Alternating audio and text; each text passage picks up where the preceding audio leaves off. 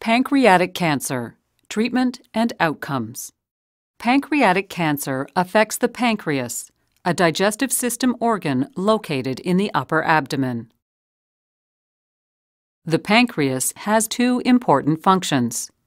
It produces hormones to regulate blood sugar and enzymes to break down food. Treatment of pancreatic cancer is divided into two approaches: curative and non-curative, or palliative.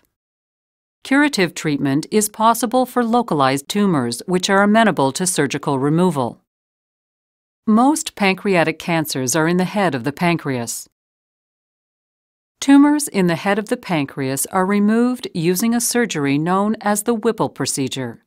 In this surgery, the head of the pancreas, the distal bile duct, and some of the small intestine are removed.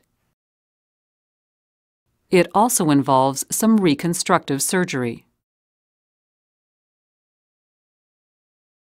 A Whipple procedure is a major surgery that takes 3 to 5 hours and typically requires a 7 to 10-day hospital stay. The operation is best performed by specialized surgeons.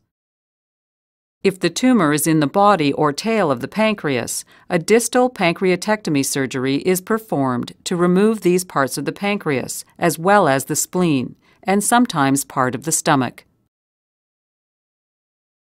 Very rarely, in the case of large or multiple tumors, the entire pancreas is removed, together with the gallbladder, part of the bile duct, the duodenum, and part of the stomach and spleen. Reconstructive surgery is then performed. Following surgery, chemotherapy is given to help destroy any remaining cancer cells in the body. Radiation treatment may also be used to target remaining cancer cells in the pancreas. Recovery after surgery can be slow. Following a Whipple procedure, the stomach empties more slowly, which can result in nausea, vomiting, feeling full quickly, and poor nutrition. However, this improves over time. As well, infections and leakage of pancreatic juices are common during the healing process. Weight loss over the first 3 to 4 weeks following surgery is typical. If the tumor is not operable, then treatment is non-curative or palliative in intent. Rather than attempting to cure the disease, the goal of treatment is control of the disease, extension of life, symptom relief, and maintaining quality of life. Chemotherapy and radiation may be used to slow progression of the cancer, and medication to manage pain is common. Long-term outcomes following curative treatment vary immensely. Even after successful surgery, chemotherapy and radiation, pancreatic cancer returns in most cases. Between 15 to 40% of people who undergo surgery live for 5 years or more.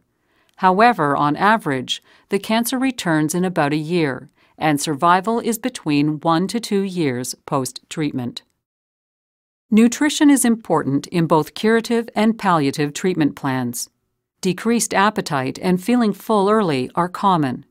As well, the pancreas loses its ability to work well. This may affect how nutrients are absorbed from food and its ability to regulate blood sugar. To help maintain weight and nutrition, the treatment plan may include pancreatic enzyme replacement therapy, PERT, nutritional supplements, and appetite stimulants. Dietary changes to reduce the amount of fat in the diet may also be recommended, as well as increased frequency of small meals or snacks.